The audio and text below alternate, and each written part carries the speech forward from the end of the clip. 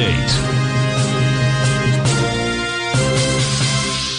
Welcome, folks. We had the Dow Industrials finish down 45. NASDAQ was off 23. S&P's off 14. Gold contract out here, it's up $6.30, 17.88. We had silver up 13 cents, $20.33. Light sweet crude down $5, $93.64 a barrel.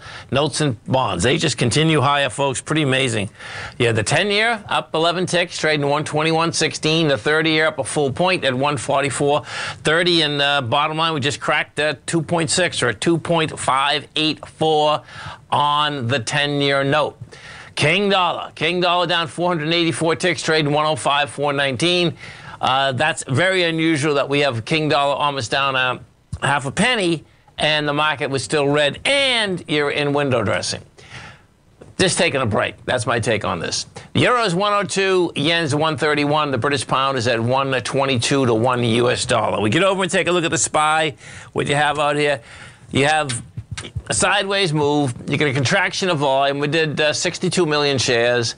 That's versus 87 million, and that's versus 79 million you're going into. NDX 100, the 3 Qs. What do we do with the 3 Qs? 3 Qs out here, still light on the volume. Bottom line is that the 3 Qs also didn't hold price. So 316.39, yeah, close underneath it. So 3 Qs are saying it wants to back down a bit.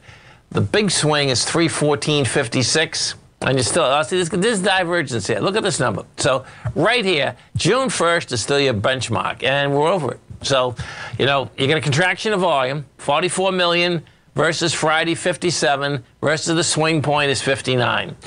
But you're over the 59, you know, so we'll see how this shakes out. What is happening is that you're also coming right into ice, okay? So you have 2 different areas that are going to provide quite a bit of resistance right now. Because that supply line, let's go look at this, actually. I want to do this way. Watch this. This is pretty cool. Put it up like this. Okay, so this is quite a supply line, man. Because this supply line, look at this. Yeah, you do it this way. This is how you do it. It's a big supply line. Yeah, it's a huge supply line. Yeah, this thing wants to back down first. This supply line goes back to May of 2021, folks, okay? So most of the time, you get up to that, you're gonna build, you have to build some cars, you back and fill, and bang, then that baby should be able to do it. Have a great night, folks. Have a safe night. Come back and visit Tommy tomorrow morning. Kicks us off 9 o'clock in the morning. Great show, folks.